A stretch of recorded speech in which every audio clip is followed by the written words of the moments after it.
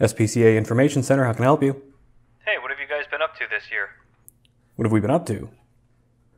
Well, why tell you when I can show you? Follow me. How am I supposed to follow you? Are you still there? Hello?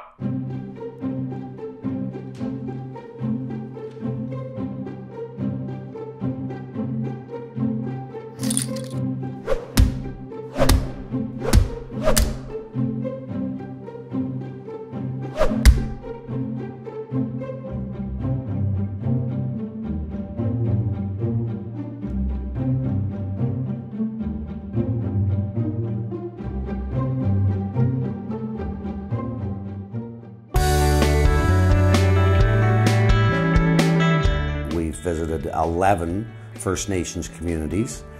We've done over 752 surgeries, and we've done over 1,742 wellness clinics. One of the groups that we've made a really close connection with is the Wiki Res Dog group.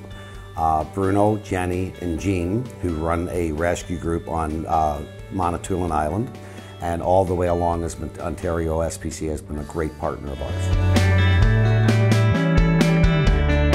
Travels with the mobile unit and now acts as a recovery unit while the mobile is out in remote areas. We can provide a safe, secure place for the animals to recover in. It's heated, it's air conditioned, it's got cages, running water, and all the necessities to be a proper recovery unit for the mobile.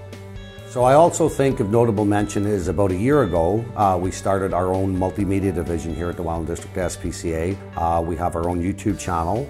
And currently, one of our videos has been picked up and it was shown on Inside Edition in New York, into the UK, on Dodo, and we're very proud of the development within our multimedia department, and we look forward to expanding it in the future as well.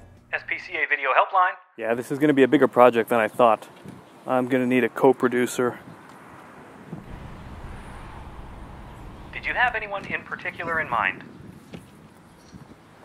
Get me Emily Cook.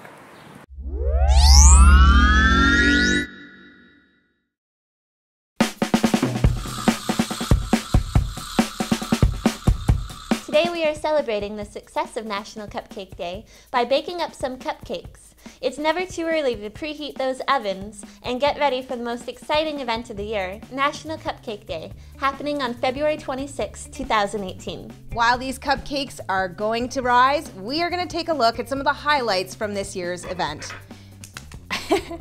Now in its 5th year, National Cupcake Day had 58 SPCAs and Humane Societies partake, with over 2,000 participants who got involved to help bake a difference. We are so excited that this year the event raised over $600,000 across the country for animals in need.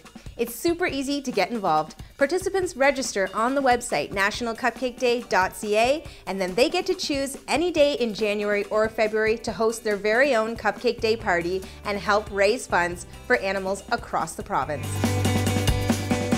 Shout out to the incredible Anna Olson, our Cupcake Crusader, who helped us do some amazing media coverage right across the province and nationally, all to help support National Cupcake Day. Thank you so much to you, all of our Ontario SPCAs and our affiliates, for working so hard to help make National Cupcake Day such a great success. Start your timers! The countdown to National Cupcake Day is on. First tonight, as the investigation continues into the largest case of farm animal abuse ever in the Northeast.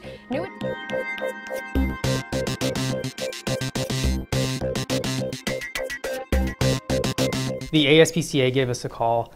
They had a large investigation down in the Massachusetts area, and they were having a hard time locating enough personnel and trailers to help move the livestock out. They had worked with us in the past and knew that we had a large livestock trailer, and they asked if it was available, and we said yes, and we were on the road the next day heading down to give them a hand. Once we were there, it was a bit of an overwhelming experience. The large property that we were on, with over 1,000 animals on 70 acres, it was just unreal how deplorable these conditions were that all of these animals were living in. There were several trailers on site. Trailers were going constantly. I was a driver of our unit. I took several loads of animals a day, and it took 3 days by the time we were able to get everything off site and to the new housing facility where these animals started to receive the care that they needed.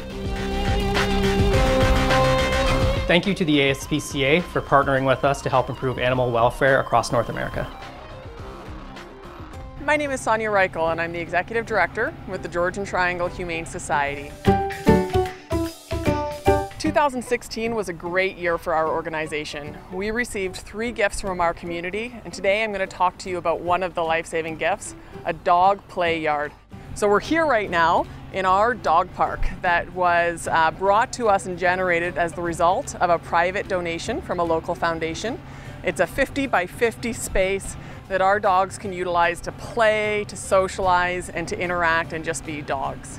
Prior to this dog yard, we had a volunteer program where our dog walkers would take the dogs out just from the kennels and take them out for walks along the street or on the trails, and that was wonderful, except for it didn't really give the opportunity for the dogs to express their doggy nature.